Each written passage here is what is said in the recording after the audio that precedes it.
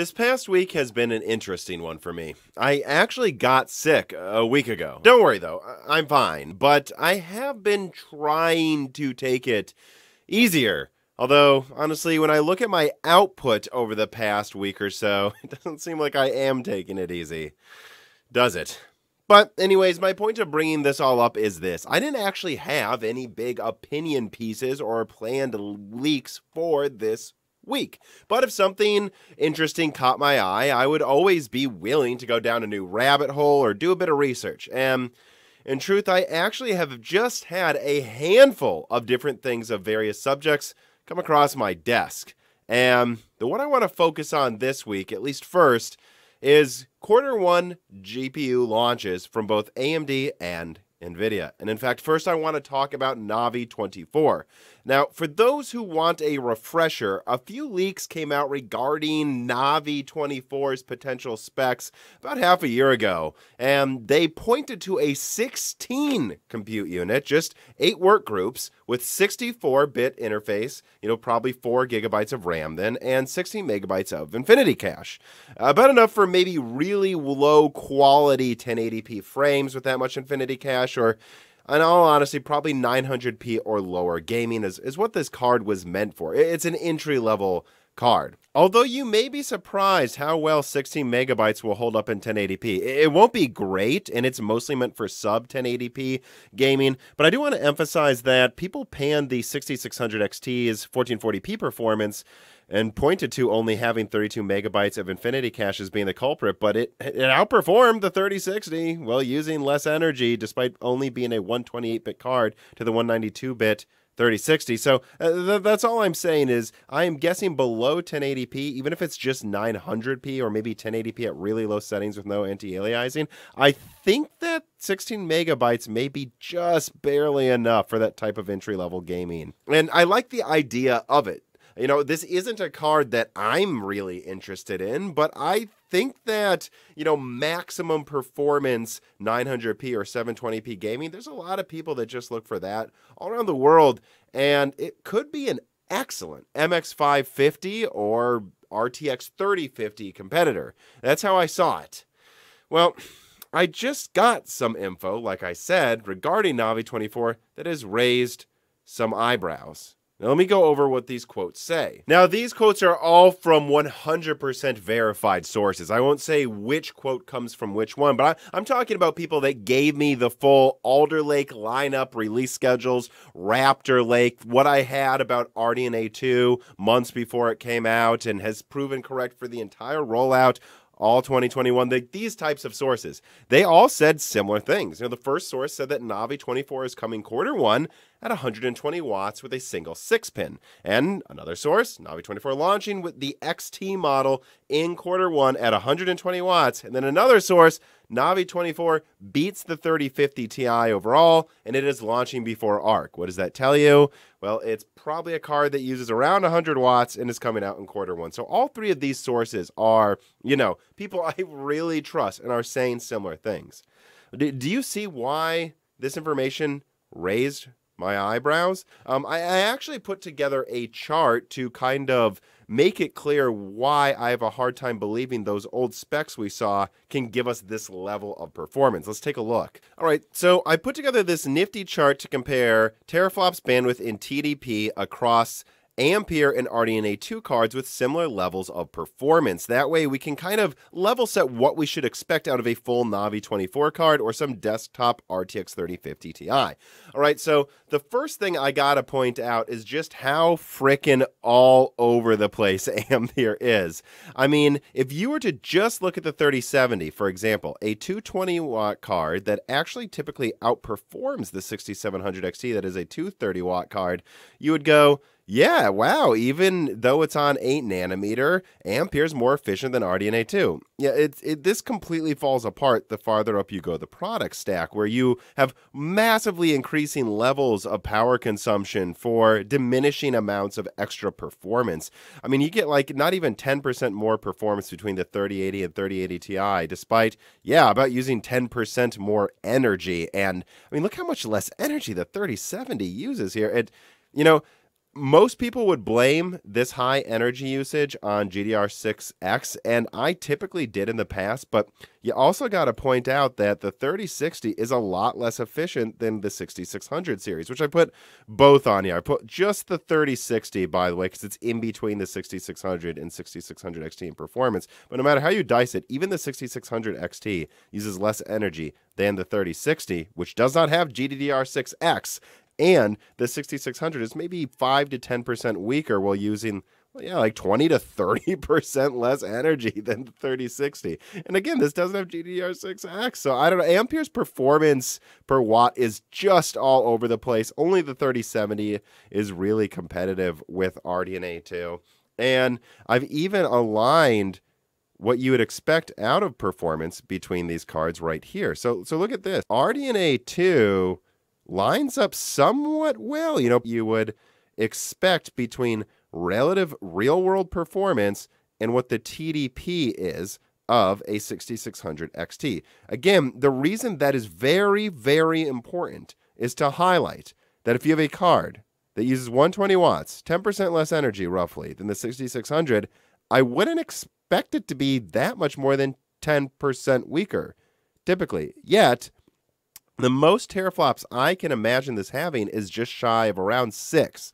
And that would only be if this thing is typically boosting to like 2.8, 2.9 gigahertz, which I just find hard to believe. You see my point then? The RTX 3050 Ti is only on laptop right now, and it underperforms RTX 2060 laptops typically that are using around the same amount of energy. Thus, inferring if we were to bring the RTX 3050 Ti to desktop and clock it higher to try to get as close to a 2060 as we could, yeah, I mean, this should underperform any 120 watt RDNA 2 card. And in fact, if we look at the chart again, yeah, if you just average teraflops and bandwidth up the RDNA 2 product stack, it's actually, again, somewhat consistent with a, dart throw of what you should expect the performance to be. RDNA 2 scales very, very well with both bandwidth and teraflops up the product stack overall, at least relative to Ampere, which is, again, all over the place. Again, what am I saying?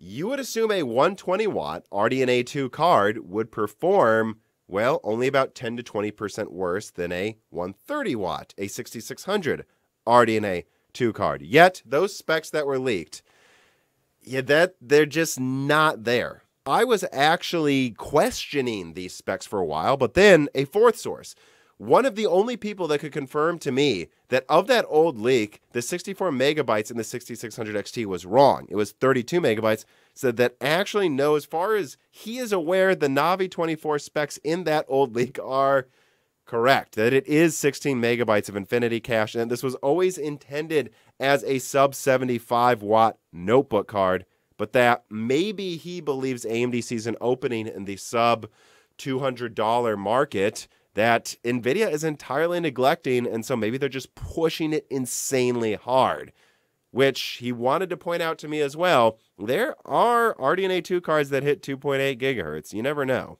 But, well, some people do get their cards to 2.8 gigahertz, and heck, I had like a launch 6800 XT that I got to 2.75 gigahertz just using Wattman, not even doing any fancy overclocking. I said, it's stock, though? But then I thought about it. What card is out there clocking the highest right now from AMD? Well, that's 6900 XTX that had some, minor silicon or at least BIOS tweaks after the initial launch to get to higher clock speeds, but it's right now only being sold to OEMs. Well, Navi 24 is launching way after the rest of the RDNA 2 lineup. So actually, I don't think it's entirely insane to suggest that maybe Navi 24 has had some more XTX-like tweaks later on in development that are going to allow it to clock higher than you would typically think a stock RDNA 2 card should be able to clock. And in fact, that fourth source also told me that he believes some hardware encoding parts of the design have been removed from Navi 24 that you would typically expect in an RDNA 2 card to make the die even smaller, suggesting that no, really, this thing really is meant to be as small as possible and clocked as high as possible potentially for desktop now. That, well, it may have initially been intended to just be some kind of, I don't know, RTX 3050 competitor in notebook, that AMD saw an opening. And then I also thought about how these best sources telling me about Navi 24 now, most of them are talking to me like this is fairly new information. They haven't been getting Navi 24 whispers all the time. That this seems like a recent decision by AMD to have a desktop Navi 24 launch.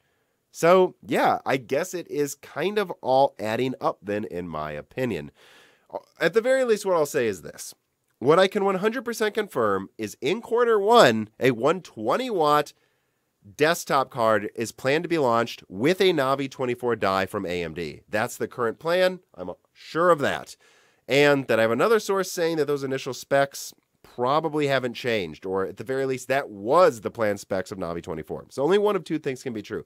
Either AMD had some other option, whether a 96-bit version or a 128-bit version of the 16 compute unit model, or AMD has tweaked this thing to clock so freaking fast that they can get to at least 60% the performance or 70% the performance of a 6600 while using a die that's half as big.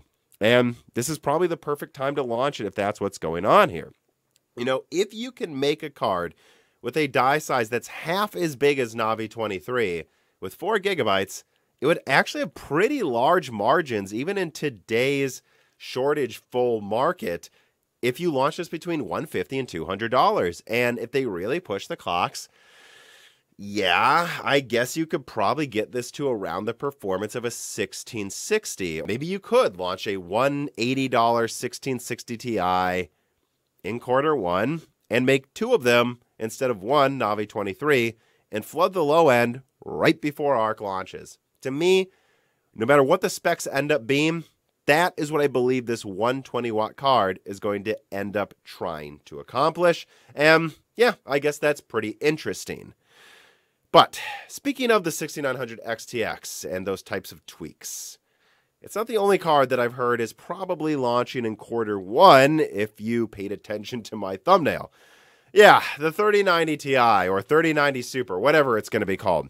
Now, this isn't the first time I've talked about it. I've been talking about it in numerous pieces of content over the past few months. This is something VideoGuards has been talking about for a while, and other leakers have as well. And frankly, I've always been kind of skeptical of some insane 450 watt absurdity launching. Most of my best sources also were like, yeah, it exists right now, but I just can't believe they're going to launch this. Well, another source got back to me, one that only really confirms things to me when things are basically 100% set in stone. And he's telling me that, yeah, Nvidia is supposedly planning to launch a 450 watt card in quarter one. To me, this sounds like something that is being prepped by OEMs as a direct competitor to the right now OEM only 6900 XTX liquid cooled reference AMD card. That's why Nvidia is launching this. And so I guess what I'm saying is, at this point, I'm comfortable saying the 3090 Ti, the 3090 Super, whatever it ends up being called, is 100% planned to be launched. Could it be delayed or canceled? Absolutely, but that seems fairly unlikely now, and that OEMs are preparing to support this ridiculous thing. Is it only going to be for OEMs? At first, that wouldn't surprise me. But at the same time, I've also been hearing about how the Ampere refreshes in quarter one, half the reason NVIDIA is doing these is so they can basically have an unofficial price increase. Yields are improving, might as well launch greater yield models of all of their lineup, and then jack up the price so they can have, who knows what they'll charge, a $2,000 3090 Super, and then obsolete the 3090. That's kind of what I think Jensen will still do for the do-it-yourself market, especially because he's going to want this to be a do-it-yourself card, so he stopped seeing the 6900 XT and XTX sometimes show up on benchmarks for CPUs. He wants to firmly have the performance crown, and it sounds like he's willing to push power consumption by 50% again to add 5 to 10% more performance to the absurd power-consuming GA102. And that's the two cards that I'm aware of are seemingly 100% coming in quarter one now. But like I've said, there's probably going to be others. And you're going to have to look out for those in my upcoming videos. Like I said, several other whispers have come across my desk this week, so I've got more stuff to talk about. Make sure you subscribe to the Moore's Law is Dead YouTube channel and check that you've ringed the bell button so you don't miss that upcoming content. And also consider, give me a super thanks supporting Moore's Law is Dead sponsors like Ewin Gaming Chairs and others, and supporting us on Patreon to get access to the new die shrinks that come out and the other exclusive pieces of content without ads every week. But for everyone else, everyone who's made it this far, as always, thank you for watching.